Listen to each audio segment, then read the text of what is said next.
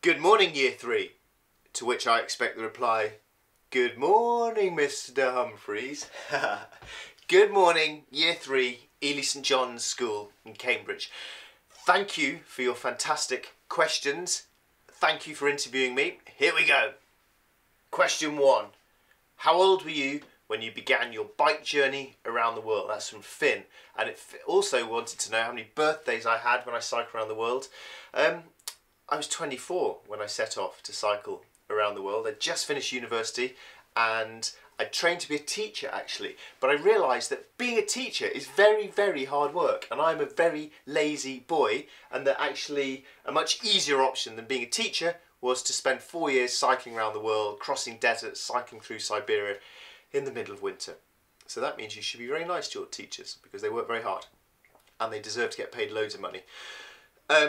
I had 4 birthdays when I was cycling around the world, and birthdays were quite a sad, lonely time really. Same as Christmas, I miss my friends, miss my family, and this is the sort of sacrifice you have to make for big, long journeys or doing anything difficult in life. There's hard times to it too, and yeah, being away from home on your birthday is a bit rubbish.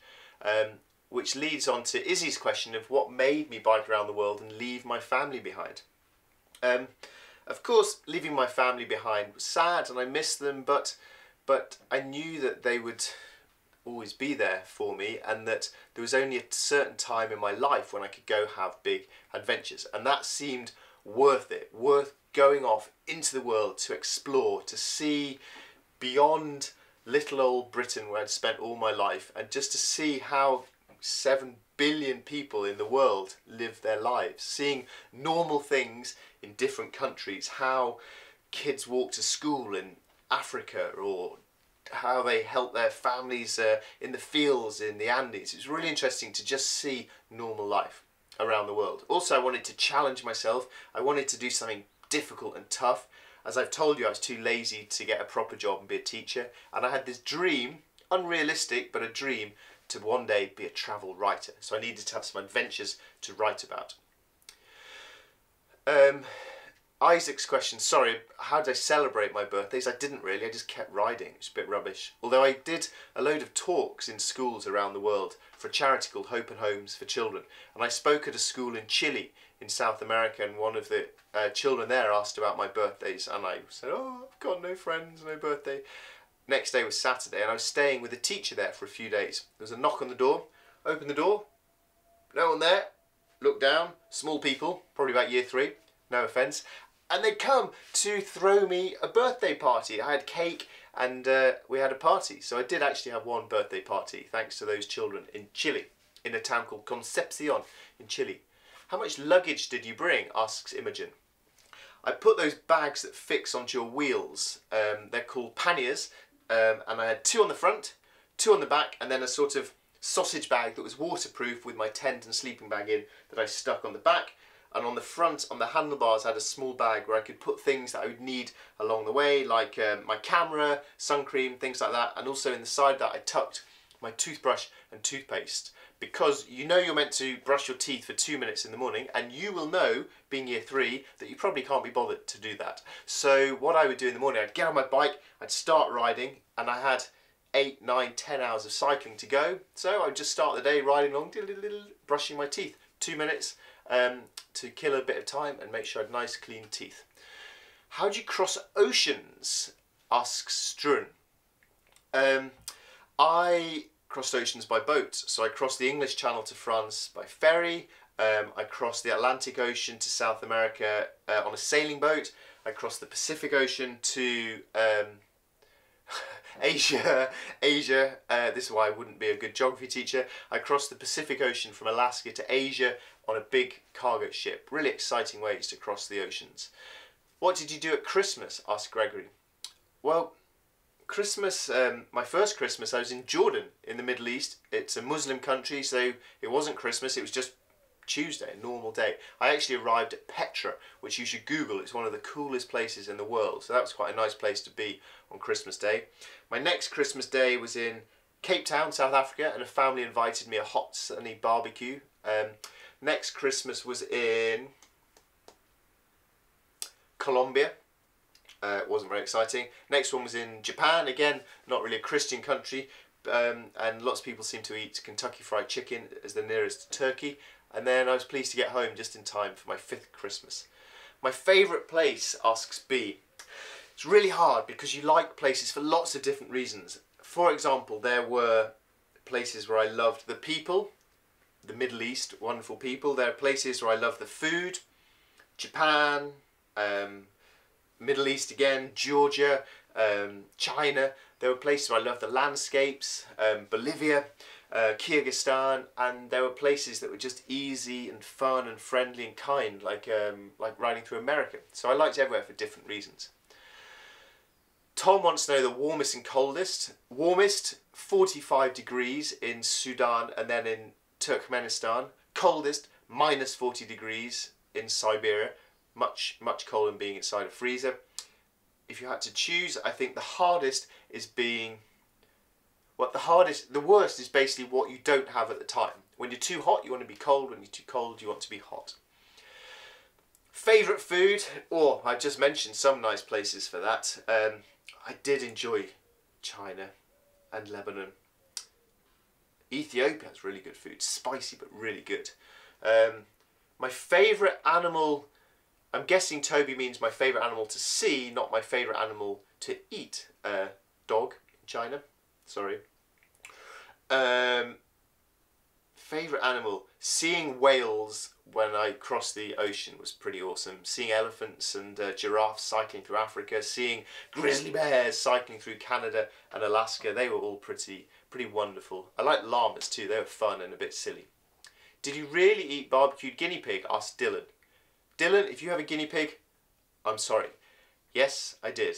They get served like this, with chips, and they're pretty tasty, I'm sorry to say. Kind of like chicken and chips.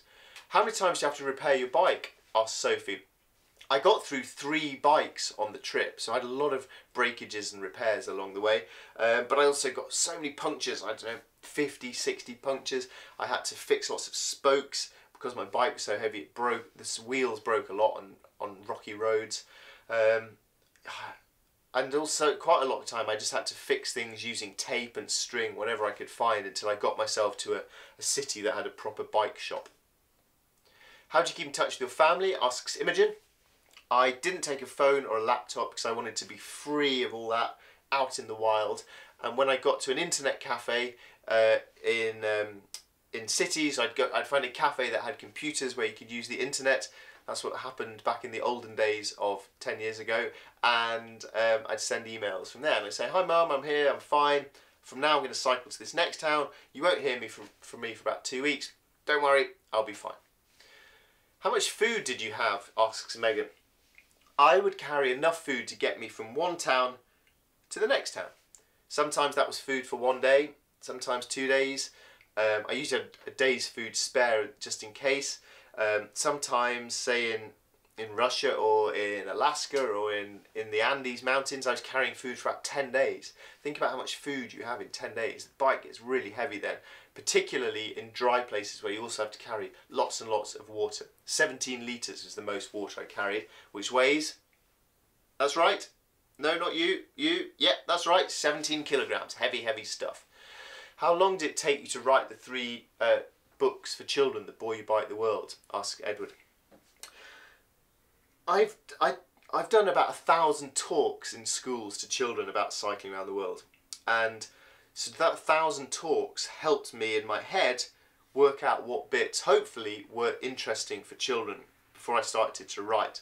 I actually began writing the book straight away when I got back from cycling around the world. And I wrote a lot, but I couldn't find a publisher. No one wanted to publish it. They all said, nah, we're not interested. So it wasn't until I'd published a few other books and established a little bit of a reputation that anyone cared enough to publish those books. After that, it took me about a year to write each book. Generally, I write 1 book every year. I could do them quicker. Maybe I should do them quicker. I'm a bit lazy.